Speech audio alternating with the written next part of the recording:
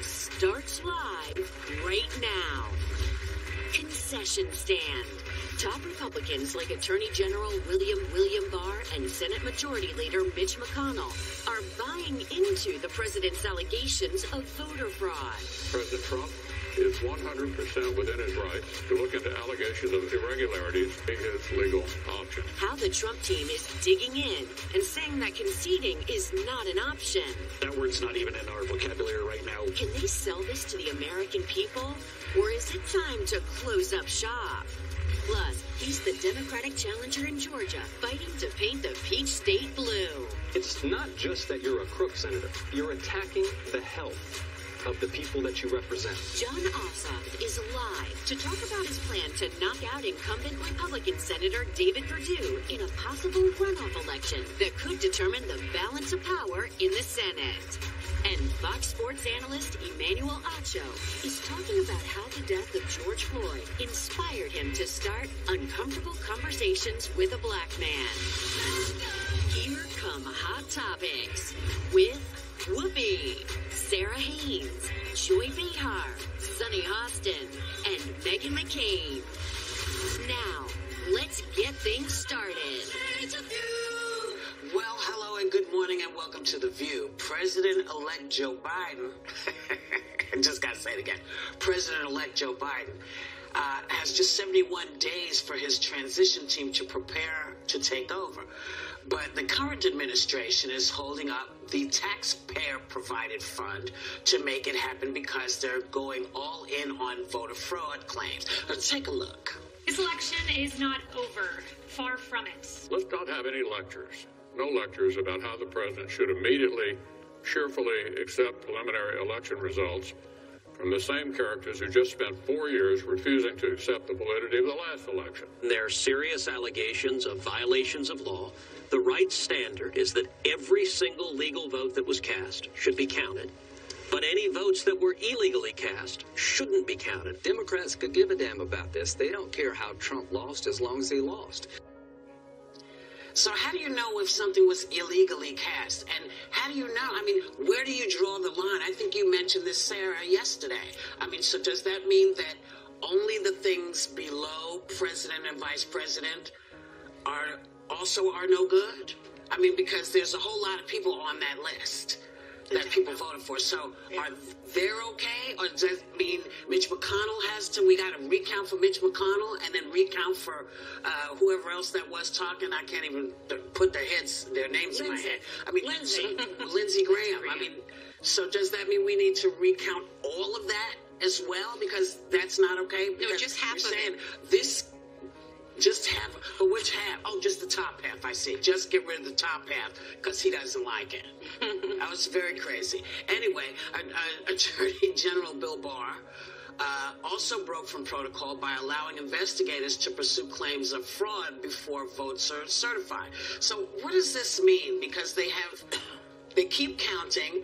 He's not close enough to make a real big difference. So what is the point of all of this? Are they just going to keep this going for how long, Sonny? You know, I think the point of all of it is to sow discord and certainly sow some sort of to sow discord. And I also think, Whoopi, this is really dangerous because people now are questioning our very democracy and questioning the legitimacy of Joe Biden's election and as president. And I think that's terrible. What also is very disconcerting is that every serious empirical study shows that voter fraud is not a real thing. I mean, that is just not an accurate thing. It's just non-existent, virtually non-existent in the United States. What does exist in the United States, as we all know, is voter suppression. So the fact that you have someone like the Attorney General of the United States politicizing the Department of Justice is really, really troubling. And you have people like Richard Pilger, a career prosecutor who heads the elections crimes branch in the Justice Department's public integrity section withdrawing and resigning from that section should raise a lot of alarms, a lot of red flags for the American people, because career prosecutors do not resign their positions. And I worked at the Justice Department. The Justice Department is apolitical. It is very rare for you to know the politics of the chief of a unit, of the line assistant. You just don't know that. And so when you see Attorney General Barr breaking tradition, a 40-year tradition of interfering with an election by the Justice Department and making sure that the Justice Department is now, I don't know, President Trump's personal law firm, the very foundation of our democracy and all our public systems is being attacked from the inside, Right. So, Joy, when you see all of this and you hear them say, well, this, they've spent 4 years fighting. Didn't we spend 4 years fighting that particular election because people interfered with it, and we knew that the Russians had interfered? But none of us said, now get out. Or am I wrong? Did you say? I didn't think so. Go ahead. No. What I was thinking right now is that, forget about Trump. Let's look at the Republican Party for a second. We're looking at basically a bankrupt party that has no center, has no core. They don't have a philosophy anymore. Deficits, who cares, as long as it's Republicans creating it. The military, well, we can diss the military, even though we said, oh my God, the military. So they only care about two things: power and retaining power, and their pocketbook, taxes. That's basically the party right now. So they are fearful of mail-in voting. Lindsey Graham said the following: if we don't do something about voting by mail, we're going to lose the ability to elect a Republican in this country. The coronavirus has shown that mail-in voting on a grand scale works, but it seemed to work better for the Democrats, just like the Electoral College works better for the Republicans, even though we won the Electoral College also this time. But those are the things that scare them. So all they can do is what Sonny says: they can suppress the vote, and they can claim that it's all a big fraud. Out of the millions of votes cast, only 32 cases, I believe, of fraud were even identified. So it's just spitting in the wind. Now, one more thing. As far as Mitch McConnell is concerned, Georgia is on his mind. Georgia, because if we take Georgia, if the Democrats take the Senate in Georgia, he loses power. He is possessed to keep that power. He wants it. And I think that if they lose power in Georgia, if they win, rather, if they maintain the power, McConnell will drop this whole thing. Because that's all he cares about. He wants the base to be riled up against the Democrats and vote against a Democrat in Georgia. That's what he's all about. So Trump has become irrelevant to us. Concentrate on the Republican leadership now and Mitch McConnell.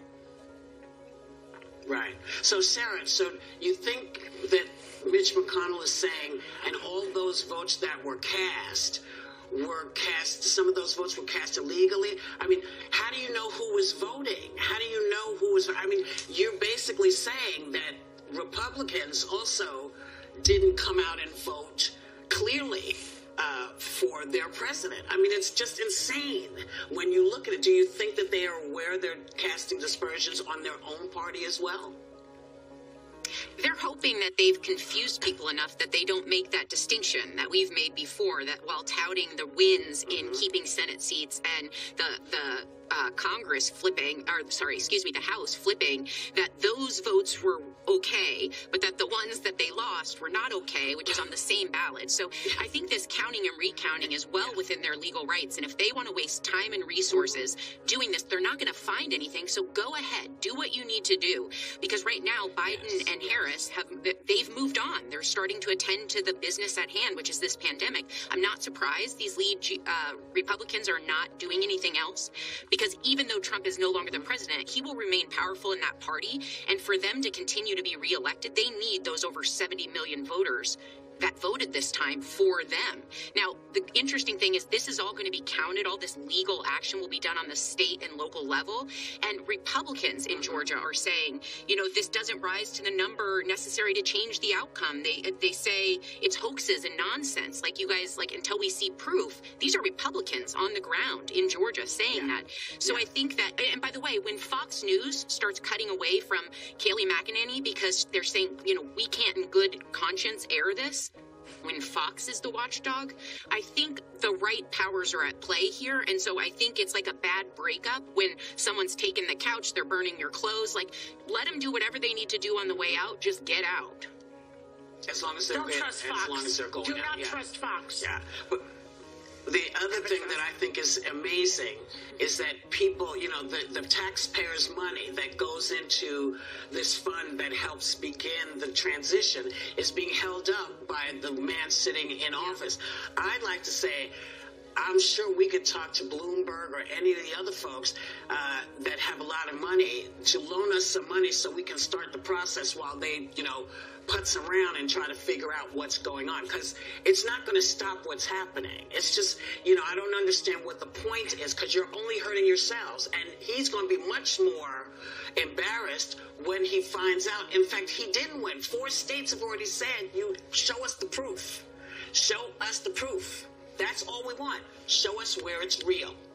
And if it's not real, we're not going through with this. So let them futz around and do everything they need to do, because they're not willing to suck it up, clearly. We'll be right back. Still ahead, name and shame. Congresswoman Alexandria Ocasio-Cortez is calling on people to keep a list of Republicans who she's accusing of blindly siding with President Trump. Is she holding them responsible for their actions or going all in on cancel culture?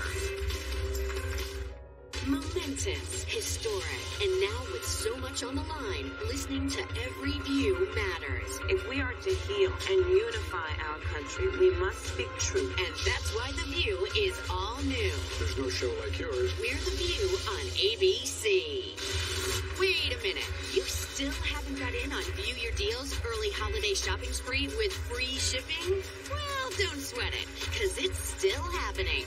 We partnered with vendors for at least half off awesome gifts for everyone on your list, plus the gift of free shipping. So get to viewyourdeal.com now.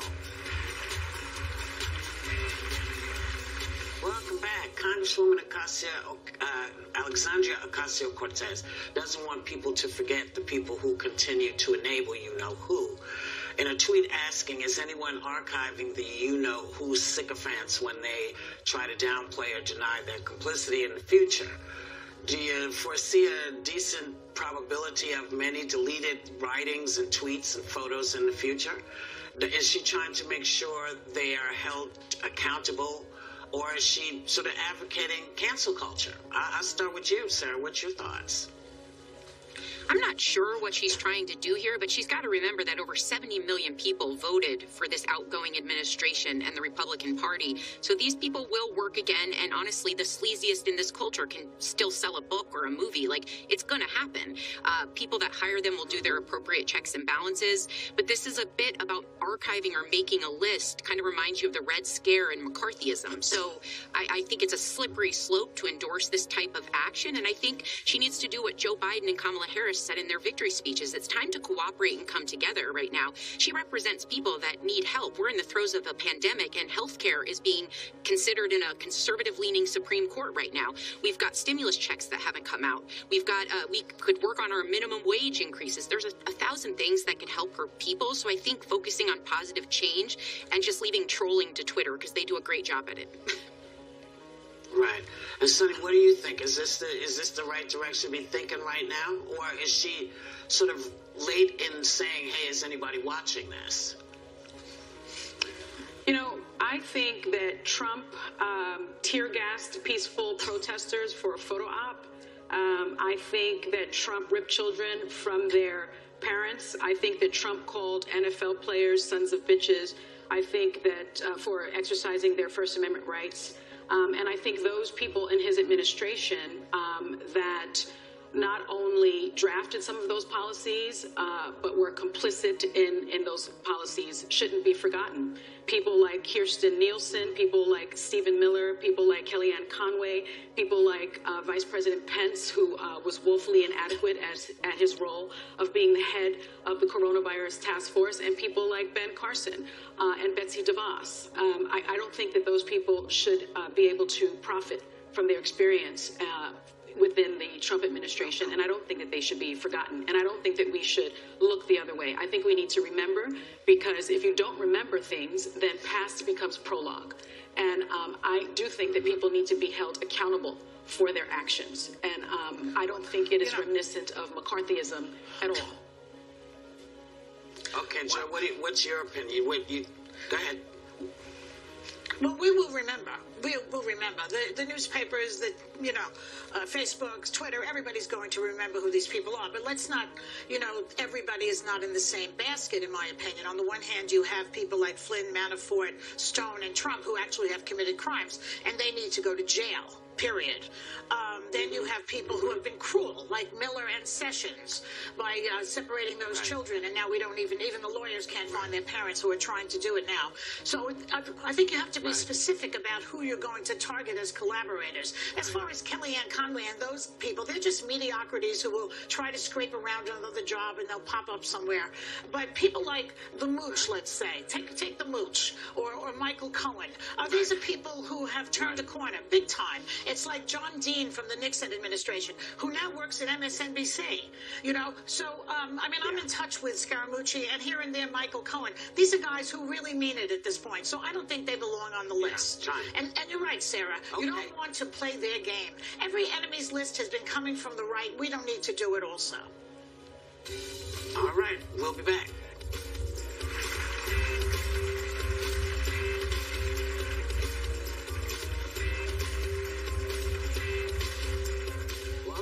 Our new president-elect Joe Biden isn't the only person poised to turn the tide in America, and that's why all eyes are on Georgia right now. Our next guest is in a heated runoff Senate race against Republican Senator David Perdue. Now, could that help shift the balance of the entire U.S. Senate? It may. So please welcome Democratic challenger Jon Ossoff. Sonny has the first question. Yes, John, thank you for joining us. Well, Joe Biden won the presidency, even though the race in your home state of Georgia still hasn't been called. What was your reaction when you heard the news that former Vice President Joe Biden is now the president-elect? Hey, y'all, good morning. Thank you so much for having me. And look, like so many, I took a deep breath and felt relief that we are turning the page on these 4 years of constant outrage and division and scandal, and most of all, the catastrophic incompetence, which has cost so many lives, ripped our country apart, gotten us deeper into this mess that we find ourselves in now. And I think that as the dust settles on this presidential race, we got to recognize we're still in the midst of a pandemic, a profound public health crisis. Hundreds of thousands of lives hang in the balance. Millions of livelihoods and jobs and homes and businesses hang in the balance. And the task now is to mount a competent and focused public health response and get economic relief to people who are suffering so we can jumpstart this economy and get back to normal. It is a profound fact that the balance of power in the United States Senate is coming down to Georgia, right there. Both Senate races there are going to runoff elections in January, one between Democrat Raphael Warnock and Republican Kelly Loeffler, and one between you, Mr. Ossoff, and your opponent, Republican incumbent David Perdue. Democrats need to win both seats to take control of the Senate and get anything done. With so much at stake, what are the Democrats going to do to turn out the vote? Well, we're doing everything in our power to motivate people to get back out to the polls. And the sense of enthusiasm and excitement, we are invigorated in Georgia by this recent victory in the presidential race. But we also recognize that in order for us to recover from this pandemic, and in order for us to enact a policy program that will help people, we need to be able to govern. And that comes down to these two races here in Georgia. I mean, the work that's been done in Georgia over the last 10 years, y'all, is just incredible. The work led by Stacey Abrams, voter registration, mobilizing communities, reaching out to voters who hadn't heard from politicians in a very long time. We really have the wind at our backs, and now it's about getting folks back out to the polls for this January 5th runoff. President Trump has continued to falsely assert that the election is being stolen from him and is pushing for a recount in several states, including Georgia, where he trails by a razor-thin margin. Now Senators Perdue and Loeffler are attacking Georgia's Secretary of State, who also happens to be Republican himself, for a lack of transparency in this election and are calling for his resignation. Do you think there's any basis for these claims? I think that they are in disarray because they felt entitled to a cakewalk here. I mean, y'all, when I announced this campaign about 14 months ago, I was telling everybody that Georgia was the most competitive state in the country. And I'm sure that y'all didn't doubt me, but there were a lot of people who did. But it is all that work on voter registration and mobilization and organizing and volunteerism that has made Georgia the most important battleground state in America right now. I mean, that's shocking to a lot of folks who think of Georgia as this sort of GOP stronghold where we can't compete. Now it's the top battleground in the country. And I think that these incumbent Republican senators just felt entitled to an easy dance back to victory. They're in for the fights of their lives. They don't like it, but rather than organizing and getting out the vote to win, they're taking it out on each other. Now you're right. Georgia has become the key battleground state now. It hasn't gone blue, though, since 1992. And that's largely, I think, because of changing demographics and the work of Stacey Abrams to register black voters and increase voter turnout. Are you surprised by the numbers you're seeing? I don't think so. But does it signal to you a new political future in Georgia? It does. I mean, it's a beautiful thing. There's been so much work put into this over the last 10 years, so much hard work. You mentioned Stacey Abrams, all of the amazing volunteers and activists who have made this possible. And it comes at this moment when we really need this fresh start as a country. I mean, I don't know about y'all. The last 4 years have just been so exhausting, so miserable, and not just for Democrats, but for all of us. The constant division and all of the outrage and scandal and insult, it just doesn't have to be this way. We got to take a deep breath and recognize that now we have the opportunity to define a new era in our history, to heal this country, to bring Americans back together, to remember that we're one people, we're all brothers and sisters, and we face a crisis right now, and we've got to come together to meet this moment. And I am so excited that Georgia has the opportunity to deliver these two victories so that we can meet this moment, so that we can chart a new course forward, we can overcome this pandemic, and we can deliver for working families across this country. More with John Acho when we come back.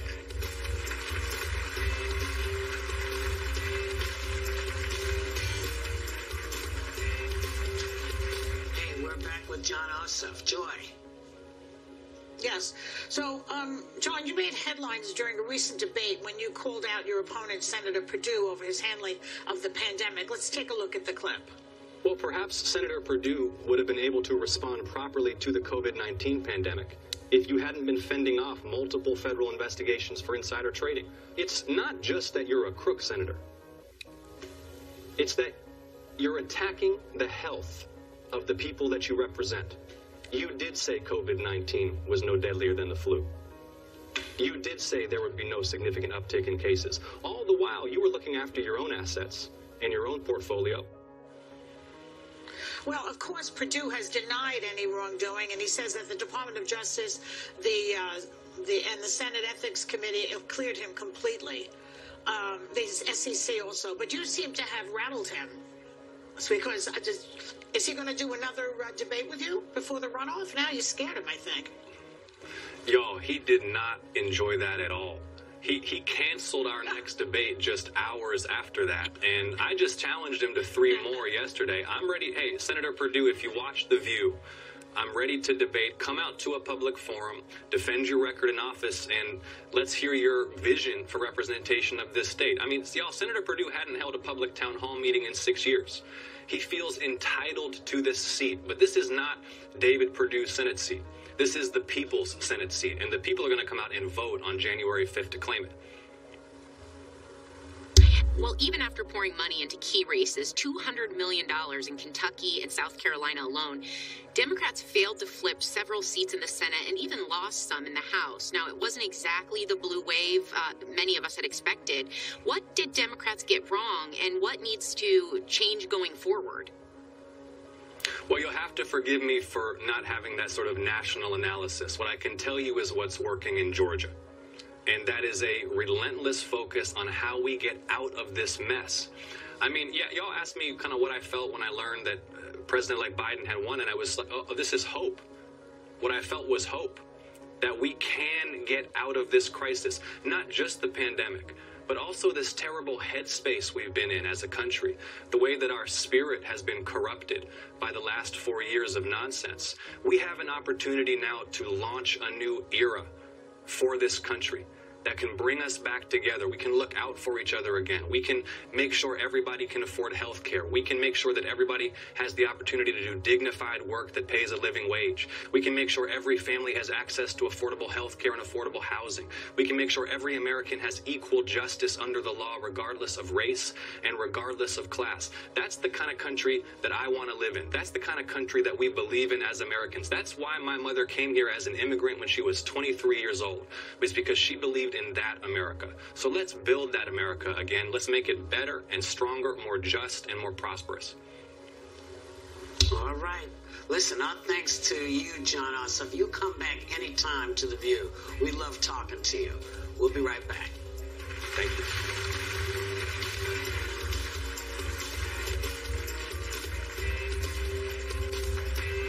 Welcome back. Fox Sports analyst and former NFL player Emmanuel Acho has started a long overdue talk about race relations in America in his online series, and now a new book, Uncomfortable Conversations with a Black Man. And since the series is almost 70 million views and counting, it looks like people are actually ready to finally listen. So let us welcome Emmanuel Acho. What's happening? Welcome to The View. Sarah has the first question. Yeah, Emmanuel, it's so great to have you here today. You aired your first episode of Uncomfortable Conversations with a Black Man in June, and it quickly went viral. What made you start doing this, and what was your goal with it?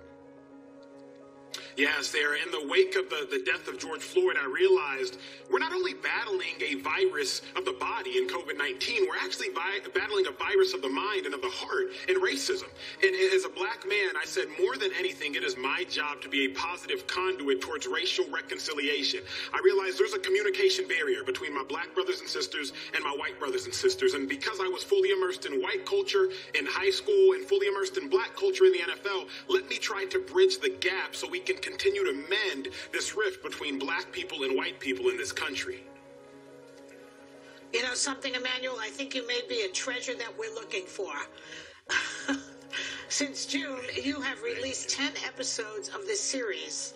And in one of the most recent, you sat down with police officers from Petaluma, California, to talk about the divide between the Black community and police officers. What do you think they took away from the conversation?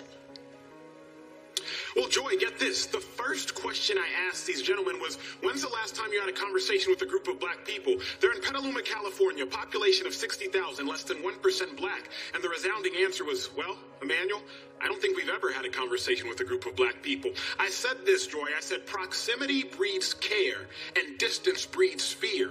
If you're not proximal to people that don't look like you, sound like you, then you will be more apt to be scared of them. So what did they take away from this conversation? It opened their minds, realizing, wait, when I come across somebody who I didn't grow up with, when I come across somebody who doesn't look like me, maybe I should respond, treat them differently. Because if we did a better job of disarming verbally, then we wouldn't have to discharge the weapons physically.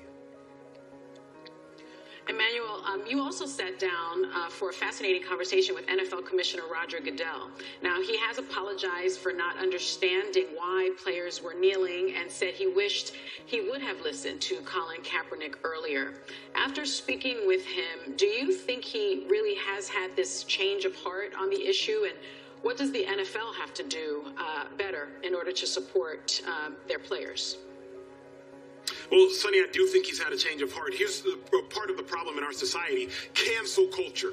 As soon as somebody states an opinion, they're never allowed to change their opinion in our society. It's as if they can't learn and grow and evolve. Roger Goodell has self-admittedly learned, listened, he's grown up and he has evolved. He said, I heard what the players were saying, but it wasn't until I saw it that I had to change. What can he now do? Continue to get out the stands, continue to get off the sidelines. In football, the players play and the fans, they clap and they cheer. Well, it's up to the owners, it's up to the commissioner to not be a fan in racial reconciliation, but to be an active player. Get involved, talk to your players in your different cities, and figure out what you can specifically do in your city to bridge this gap. That's what he can do. That's what he's starting to do. Emmanuel, you said that if white people are the problem, then they also have to be part of the solution. I, like many, want to be part of this conversation, so how can I be a good ally and be part of the solution? That's a great question, Sarah. It's not just about intention. It's about direction. And that's why I wrote the book. So many people have great intentions. Well, Emmanuel, I want to be a part of the solution. Well, first you have to know what to do. And so I wrote the book kind of to be a manual on, there is an issue. I understand the issue. Now that I know what the issue is and I fully understand the issue, my empathy has grown. And now I can be a part of the solution. What does that look like? First, that looks like having conversations. You have to know exactly what is going on with your black brothers and sisters. My black brothers and sisters, understanding the disconnect with the white brothers and sisters. After you understand the problem, the specific problem that may exist in your neighborhood, in your community, with your friends, that is how you can now act. But Sarah, it's not enough to just talk about it. It's now after you talk and you learn, everyone commit to doing something. I do wonder what Roger Goodell is going to do with Colin Kaepernick and the career that has been ruined. But I want to talk to you about your book because I read it and I think it's fantastic. You've turned the Uncomfortable Conversation series into a book. Tell us about it, and what are you hoping people will learn from it? Well, I believe that the spoken word has sizzle. My videos, like you all said, over 70 million views now. That's great, but I didn't do this for clicks. I didn't do this for likes. I did this to make change. I would rather substance than sizzle. So the reason for writing this book is so everyone realizes they can individually make change. I want this book to be like the figurative baton that is passed off in a relay race. You read it, you understand it, and then you hand it off so that we can all run this race towards reconciliation. I believe this, Sonny, if each individual realizes they can affect their neighborhood, well, that neighborhood, it's a part of the city, and that city can affect that state which it's a part of, and that state can have an impact on the nation, and the nation, the greater world around us. But it all starts with the individual. I'll end with this example. And when I was a kid, I used to play with dominoes, and I would stack up 100 dominoes, and I would push the first domino over, and I would watch it knock each and every domino after that over. But remember, the first domino, it never had the intention of knocking over the 100th domino. It only had the intention of knocking over the next domino. And so as it pertains to racial reconciliation, don't try to do everything. Just do anything. And don't let your inability to do everything keep you from doing anything at all. There you go. So thank you, Emmanuel. You also need to come back and talk to us some more. It's a real pleasure to have you on the show. His book, Uncomfortable Conversations with a Black Man, is out today. And we, of course, will be right back.